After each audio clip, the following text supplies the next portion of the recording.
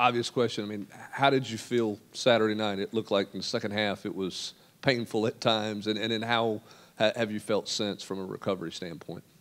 Yeah, it felt good. It felt good for me to get out there, be with my teammates. That was the hardest part of being out. So just getting back and being able to get in the swing of things and find a little bit of rhythm was good.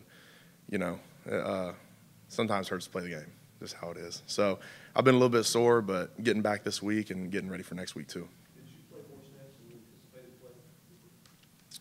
playing? No, probably not. I don't know. If I'm going to start something, I'm going to try to finish it. So I anticipated playing the whole game, and kind of ended up being like that. So, Cooper, just how tough was the last month and a half? Imagine it was not fun having to sit out. It was rough. You know, that was expected though. I mean, it's kind of. I mean, we're student athletes. It's kind of like our whole thing. You know, playing football.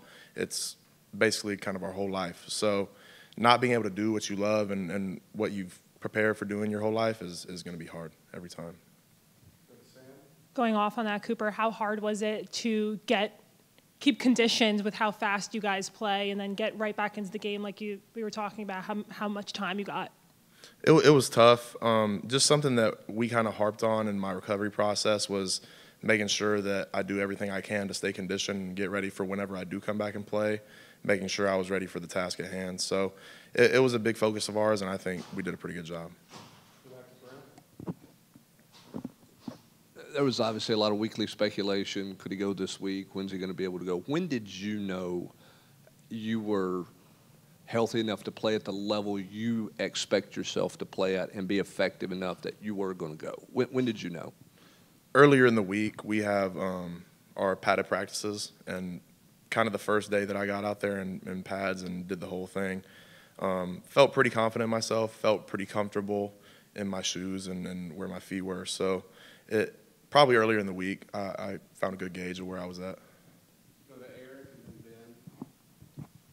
Coop, kind of musical chairs filling in for you while you were out with Ollie and Dane Davis at times. What did you think of those guys? And then now that you're back and people are kind of getting back to where they normally are, what do you think the ceiling is for you as an offensive line together?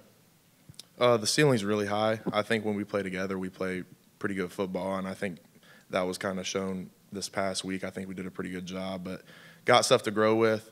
As far as Dane and Ollie and all the guys that, you know, stepped up when I was hurt, super proud of those guys. You know, they've done a lot of great things around here, and that was just another one of them, and I think they filled their role pretty well.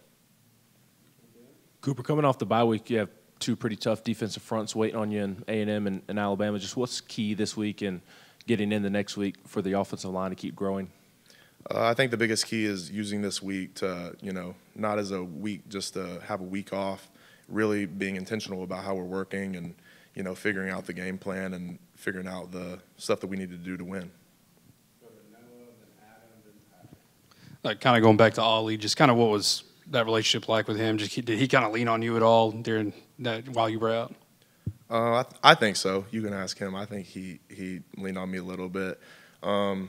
I think we all, as a whole, you know, our whole line kind of bonded together around those guys that were filling in, building them up, giving them confidence. And then for me, anything that I saw that I knew that he might not have known, I showed it to him and figured out how he could get better at it. Obviously, you saw every week we're asking Coach, like, is Coop going to play this week? And when he would say he may play or I think he's going to play, how did you deal with the speculation and the pressure from the public about that? I just didn't really deal with it. I just kind of turned a blind eye to it, kind of turned my head.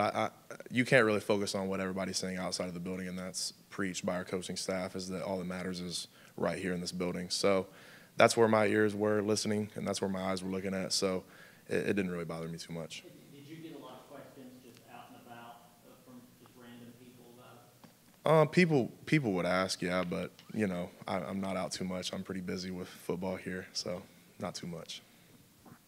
Cooper, during the process from August and trying to work your way back, who were some guys you maybe leaned on to kind of keep your spirits up and kind of keep pushing you to get back? Really my whole line, you know, that was big for me. And a huge part of it was my family.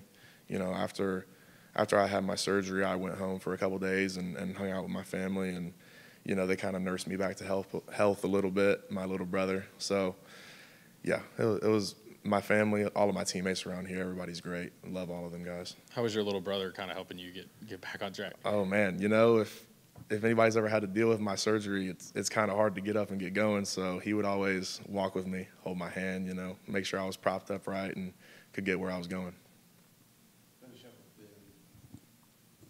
Cooper, how fun is it to watch John Campbell and Javonte Spraggins on tape and then also just kind of watch them feed off of each other's energy?